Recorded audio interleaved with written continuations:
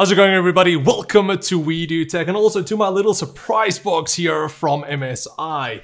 Now, I have taken a look at a few Z690 boards previously. I even have still one from MSI that I need to do, but I haven't taken a look at any of the B660 boards, which is the more affordable options for the new LGA 1700 socket from Intel. But that's about to change because we have a nice little package here, a media kit from MSI with a CPU, with some RAM, with of course a board, which we're going to take a look at, and then later on we'll do like a nice build on it as well. Now, this is just going to be an unboxing of the board. It's not going to be a full in-depth review, so just keep that in mind. But when you open it up, we get our little manual editor's note here, which is some details on, but we actually want to check out the MSI B660M Mortar Wi-Fi board. Just a quick shout out to the MSI Shout Out Program, which is a way for you to actually get $20 of a Steam code when purchasing selected MSI products and publishing a review on an approved site. So how it works is you just buy a product like the new MSI B660M Mortar motherboard, you register it on MSI's website, then you go and write a review on one of the approved sites like a Takealot or Woodware for here in South Africa. Finally, all you need to do is submit that review, and once MSI has confirmed it, you will get your Steam code to buy some new great games to play on your new hardware. Just make sure again that the product and also the website is approved by MSI on their site, but it's as easy as that, so just give it a go and get your $20 of Steam code pretty much for free. So again, this is my first B660 board that I have featured here on the channel, and it is a nice little more mid-range board. But underneath the board, which you're going to take a look at, you get a nice little surprise here as well, because here we have Intel, MSI, and a Kingston Fury. Intel, Kingston, and MSI have worked together to provide you a special press kit. Inside you will find our highest quality hardware featuring a 12th generation. We'll leave it at that. We're gonna see that now. So underneath here we have our RAM, and then underneath here we can actually take this out. So inside here we have a little surprise, which is the wrong way around. We have our CPU, and here we have our nice little i5 12400. So this is the newest budget option for the i5 range, and I'm really hearing good things about the CPU. It's retailing for around $210-ish. Here in South Africa, I'm not exactly sure on the pricing, I can't remember, but it's not going to be that much, probably around like 6,000 Rand. And then we can move on towards our memory here. So this is the Kingston Fury Beast memory, and it is a 32 gig kit with two 16 gig modules. It's a DDR5, of course, and then it's running at 5,200 megahertz CL40. You have times of 40 and 40. So if we could take a look at these, I have actually featured some of these on the channel previously, but here we have it with our MSI board here. So nice basic RAM with a nice black heat spreader. It's not too high as well, so it should fit underneath most air coolers. So nice RAM right there. All right, so here we have the MSI B660M Mortar Wi-Fi board. Now, currently it is retailing for around $180 or 5,000 Rand for here in South Africa. And it is the DDR5 version, but you also do get DDR4 versions. And then also you do have some with Wi-Fi and some with not. So you do have plenty of options with the Mortar series. Now, if we get it out of the box here, just put it here on the side. You can already see the smaller design. Get two SATA cables. You have your Wi-Fi and antennas. You have a nice set of additional screws here, or screwdrivers, which is pretty cool.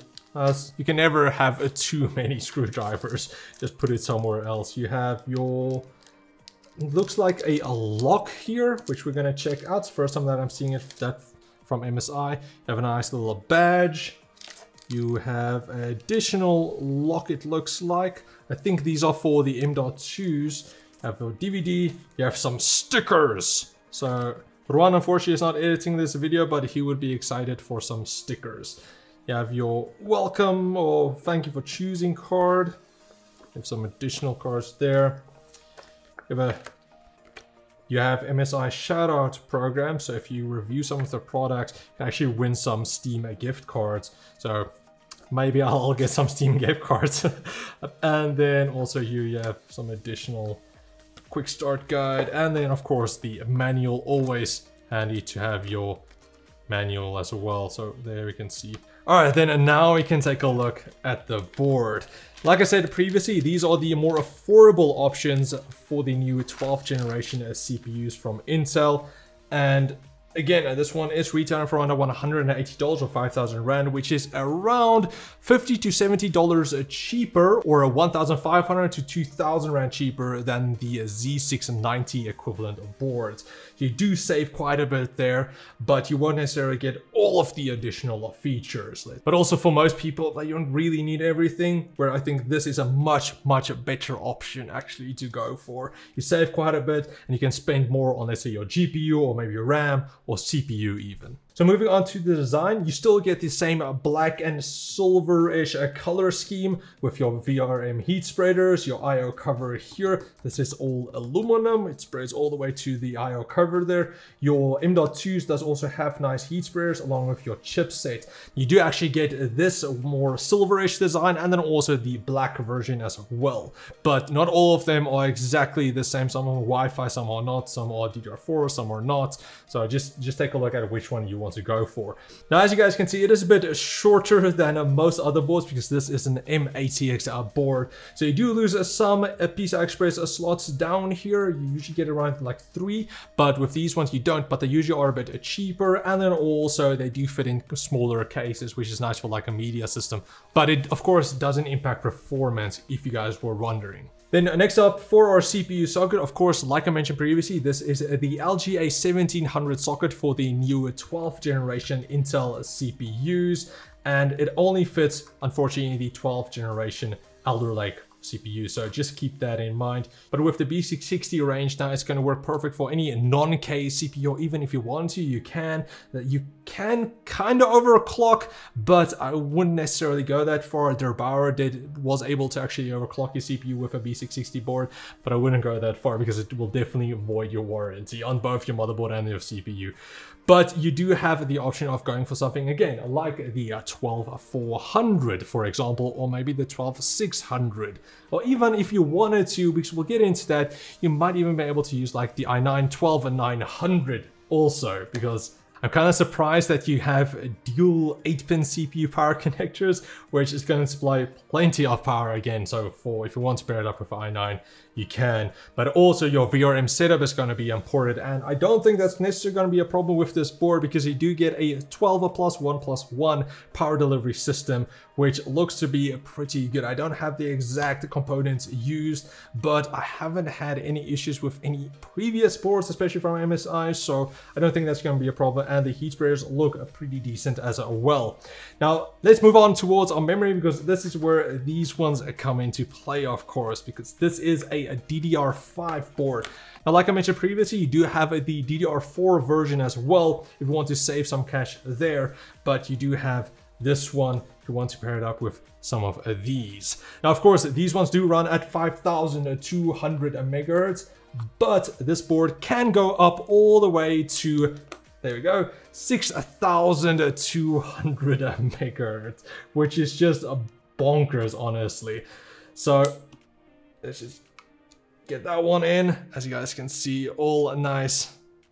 Looks perfect right there. So you get 4 dual channel DIMMs here with a max capacity of 128 gigs. So 432 gigs if you want to go that far. And I'm sure Kingston will be able to provide that for you as well. Then moving on towards our PCI Express slots down here, the Z690 boards does support the new PCI Express 5 interface. However, I've only seen a couple of B660 boards that actually support that as well. Majority of them only support PCI Express 4. That goes for the Mortar here, and I think pretty much all of MSI's boards, which honestly isn't a problem because you don't need that extra bandwidth. There's currently nothing that really supports that, so why pay more for something that you're not going to use in a multiple of years? So PCI Express 4 is the way to go, which is still so fast anyway.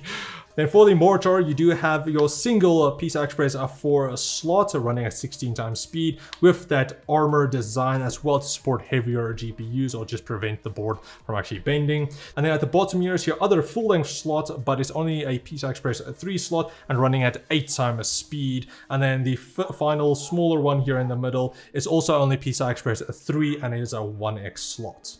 Then as for storage, you do have 4 SATA ports here on the side with 2 additional ones down here. And then you get 2 PCI Express 4 M.2 slots, both with heat spreaders over them as well.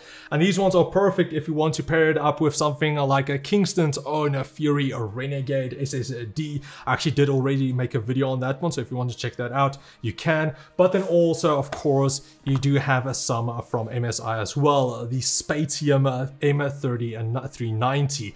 Nice little 1 terabyte drive that we're going to take a look at. This one is only PCI Express 3, but the Kingston Renegade is PCI Express 4, but it's going to work perfectly for both of them.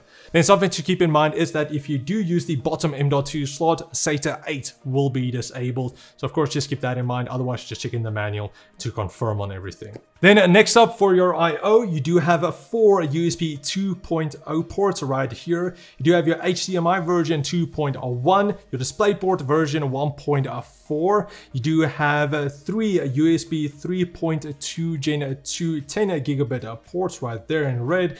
You have a single USB 3.2 Gen 2 X2 type C port running at 20 gigabits per second. You have a very nice 2.5 gigabit a second Ethernet port, your Wi-Fi 6E connections along with a Bluetooth 5.2, and then also you do have your standard audio connections with your SPDIF out and then so on. And finishing up with some additional connections around the board, again you do have your dual 8-pin CPU power connectors, your 24-pin motherboard power, you have your 1 and 2 5-volt addressable RGB header along with your 12-volt RGB header here. You have your 1, 2, 3 and 4 PMW fan headers. You have your USB Type C front panel connector. You have a USB 3 front panel connector here, Type A, and then you do have your normal 2 USB front headers here, along with your Thunderbolt header right here as well for additional add-on card.